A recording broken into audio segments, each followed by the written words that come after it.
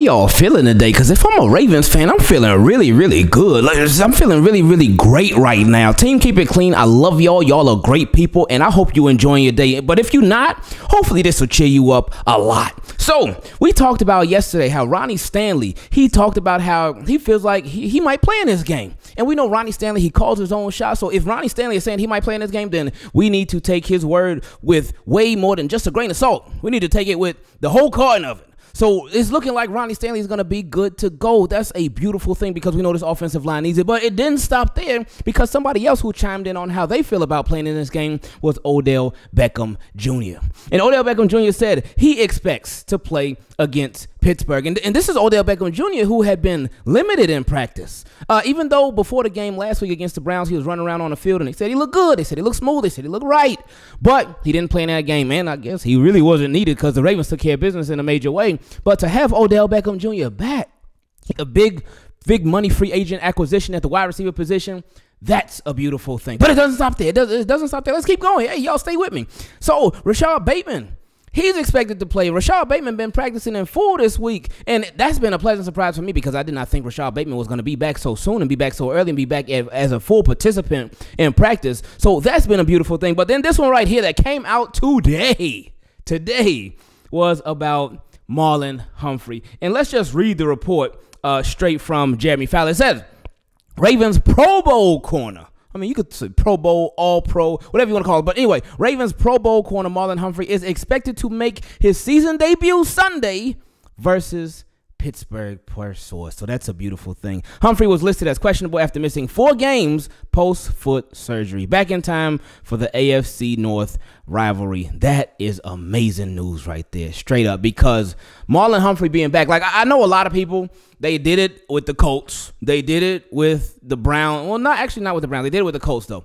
They were like, oh, no. There was a lot of guys that were hurt, a lot of Ravens players that were out with injury, and a lot of fans were saying, no, don't bring them back against the Colts. We'll take care of business against them. They don't need to be back yet. They can rest this game. And guess what happened? The Baltimore Ravens rested that game, especially on offense. On defense, they took care of business. But the Baltimore Ravens rested that game, and look how they looked. They let out a terrible performance, even though as bad as they looked, it took overtime for them to lose. Overtime.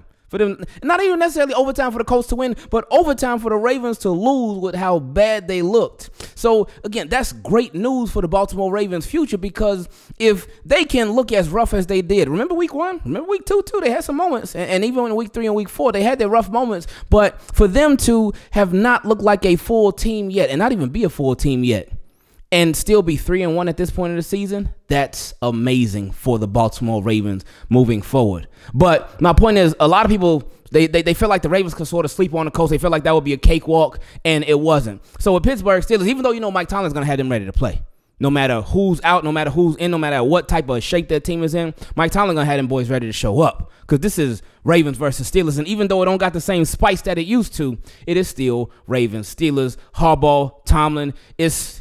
So let's get it, man. But Marlon Humphrey being back is great, and I love that he's back for this game. Now, I wouldn't expect Marlon Humphrey to be a full goal, like be out there every single defensive snap, but hey, if he is, then that means he's really good to go. So let's see how that works itself out. Now, with great news, we got to get some bad news too. Morgan Moses, who I was wrong about. I did know that he returned to practice, but I didn't know his status with him returning to practice.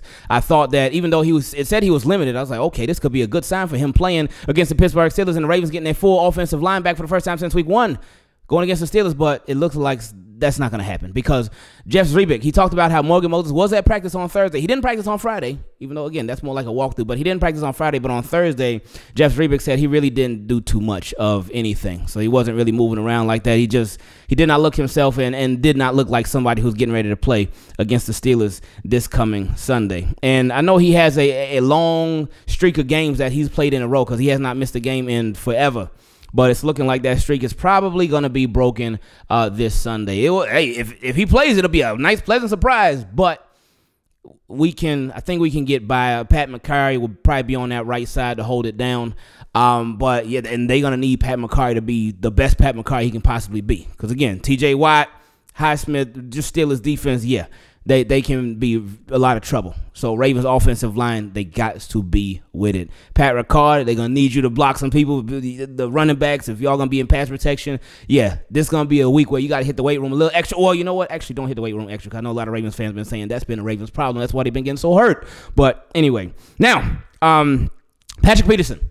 Patrick Peterson with his comments on Zay Flowers and a little compliment / sneak diss on Zay Flowers, because he said about Zay, he's very shifty, very, very fast. He can get behind the defense. He's kind of like the guy that can do it all for him. Run the screens, run the reverses, and still also run the big posts as well. So letting it be known, like, hey, Zay Flowers can do it all. That boy can play. We've been watching film and everything, seeing what he can do. He can do everything, and Patrick Peterson listed everything that he can do. But then he followed that up. He said, so it's going to be fun trying to keep our eye on that fast little munchkin there. So this was one of those things. It reminded me sort of the Roquan Smith, the sort of trash talk from last week against the Browns, to where if you look at that one quote, it can look really bad. Like, that's what I saw it at first on Twitter, and I thought it was fake. But all I saw on Twitter was, so it's going to be fun trying to keep our eye on that fast little munchkin there. I said, oh, man, like, you really going into man's size like that? What you doing that for?